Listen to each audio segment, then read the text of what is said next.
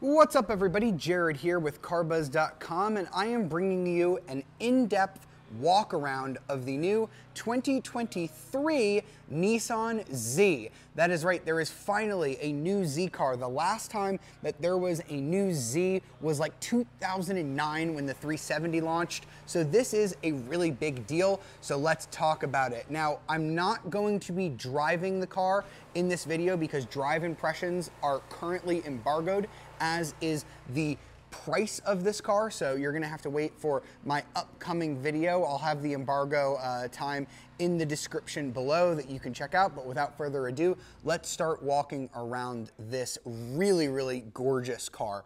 So Nissan says that they wanted the styling to harken back to past Zs. So you can see a lot of elements from the original 240, especially here in the headlights. Now they aren't circular like they were before, but Nissan says they kind of styled it to look like the covered headlights and kind of the refraction off of said covered headlight from the 240, which is a really cool feature. And I happen to love the way the headlights look.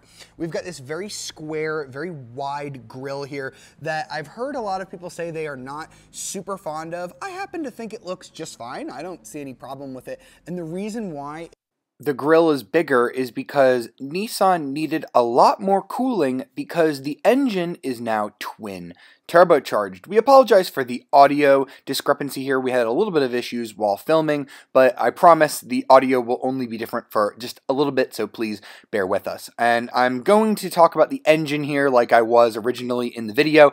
It's a 3-liter twin turbocharged V6 engine, produces 400 horsepower, 350 pound-feet of torque. Nissan says that should get you to 60 in around 4.25 seconds, about 20% quicker than the old 370Z. This is actually the same motor that you get in the Infiniti Q50 Red Sport and Q60 Red Sport.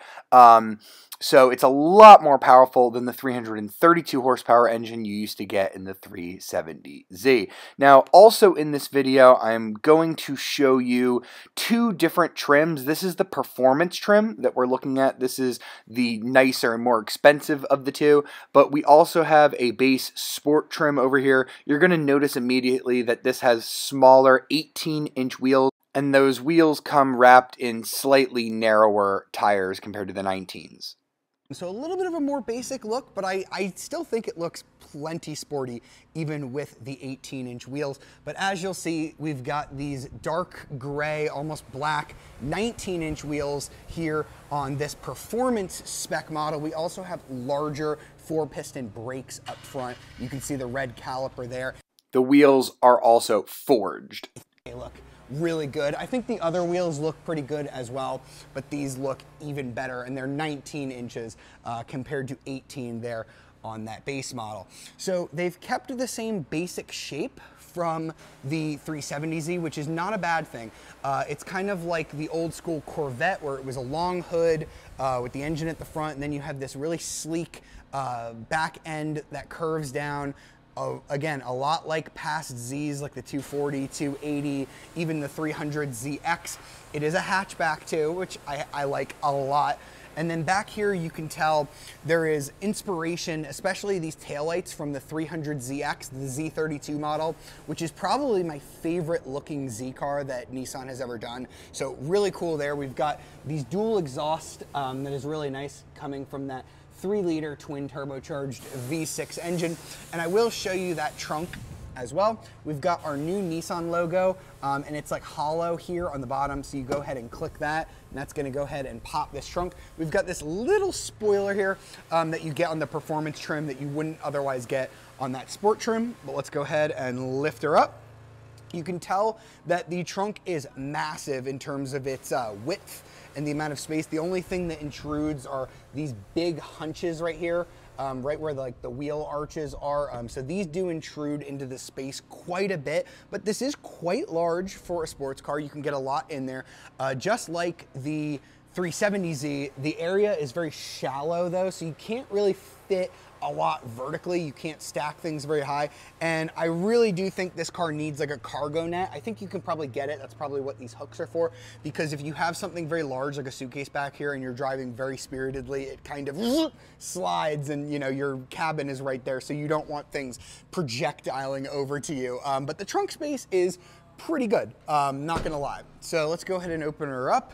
So we've got these door handles that are kind of flush with the body. I think they look really cool. This is how you lock it using the keyless entry system.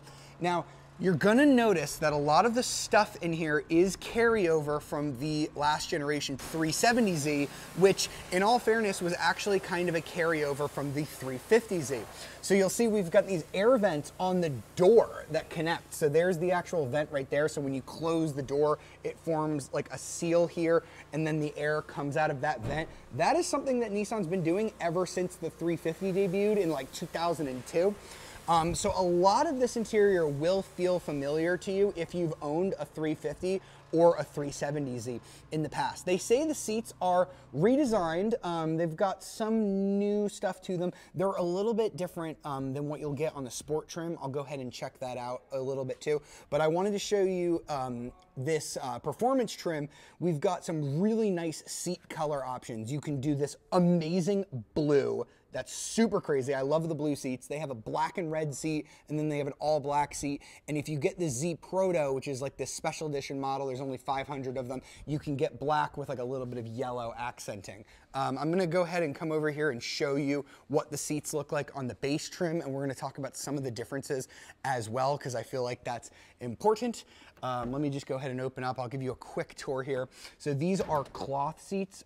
It's a little bit of a different seat than what you're gonna get on the performance model, but as you can see, it is all cloth here. It is a manual seat. You get a powered seat over there on that performance model, and you also get a smaller screen, 8 inches, and we're gonna go ahead and check out the other model over there, which has a 9-inch screen. So let's go ahead and come back to the performance, because this one has the nicer interior, so I think this is the one you guys will want to see for now. I should also mention there is some storage behind these seats. Not really sure how you would get to it though, because there's no quick way to like fold these seats down, so that's a little bit annoying. We do have the same, like I mentioned that there's a lot of carryover buttons. These seat controls are pretty much the exact ones that you would get in the 370Z, although I'm a little sad to say they got rid of the ventilation function. We do have heated seats on this performance model, but no ventilated seats, so that is gone. We do have a cup holder here just like the 370Z did. I think that's in the same spot, but Nissan says they added, if you pull back this armrest a little bit, you get a second cup holder, so no more fighting over the cup holder, Nissan says, which is quite nice. We've got Bose speakers here on this performance model. You get a little bit of a lesser sound system over there on that base sport model. Now let's go ahead and step on in. Let's see, I'll get a wide angle here. Turn down the exposure because we're sitting in a garage right now. And I'll go ahead and start it up. We are in the 6-speed manual model. So foot on the clutch, foot on the brake, starting it up. So this is the 6-speed manual transmission model.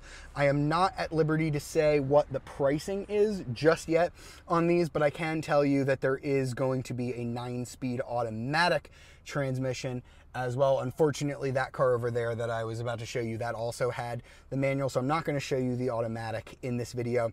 If you look at like the shifter that like a Nissan Rogue has, it's pretty much that. So every Z, no matter which one you get, is going to get this awesome, I think it's 12.3-inch digital cluster. This is like the sport gauge. It's awesome. You get so much good information. You get your boost gauge over there on the left, tachometer right in the middle. You get this awesome shift light here that's gonna tell you exactly when you need to shift, which is fantastic. Oil temperature, water temperature, oil pressure, diff oil, like it's fantastic. I really love it. You can change it if you don't like the way this looks, which I think I would just drive with the sport mode on all the time because it looks so great. But if you want to have like navigation or other stuff, this is your normal display. You can see the gears are going to appear there at the bottom. So when I go ahead and shift into first, there you go, you're in first.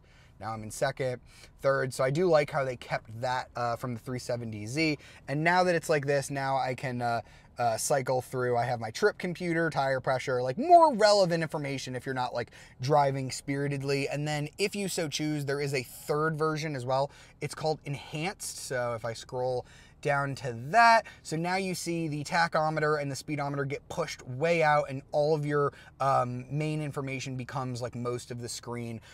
So, you know, it's similar to what you'd get on like a Nissan Rogue or a Pathfinder or something like that. They really didn't even change the graphics too much, but that sport gauge is fantastic. So I mentioned that we do have a 9-inch screen here. We do have CarPlay, Android Auto. It's pretty similar to what we'll find in other Nissan vehicles. I love that there is a physical volume knob, a physical tuning knob, physical home buttons down here. It makes this very, very easy to use. We do have climate control that's automatic, and I believe it's automatic over there on that base sport trim as well. So you can either turn it up, now we have like manual fan speed, or you just turn it over here to the auto setting. You'll notice that these switches straight out of the 370Z. And again, I really wish I could tell you pricing in this video. Unfortunately, I am forbade by Nissan to talk about it, but I will let you know that because of some of these carry-over bits, the dashboard is kind of the same, the climate control buttons are kind of the same, the door handles are kind of the same. That let Nissan save a lot of money in the development cost, and I promise you, you won't be disappointed when you finally do find out the price. Now, another feature I want to point out that I loved from the 370Z are these gauges up here on the dash. We have our volts, we have our turbo speed, and our boost pressure gauge. Those are super cool to watch as you drive along. So happy that Nissan kept those here. It's just a really, really cool touch that keeps this more modern cabin also looking somewhat retro as well. So I really do like what they've done with the cabin here. I will say that the materials, like especially the uppers and some of the suede and stuff like that, it feels nice for a Nissan, not quite Infiniti quality. It's kind of like a midpoint between there. It's definitely a premium car to say the least, but the Supra does have a nicer interior.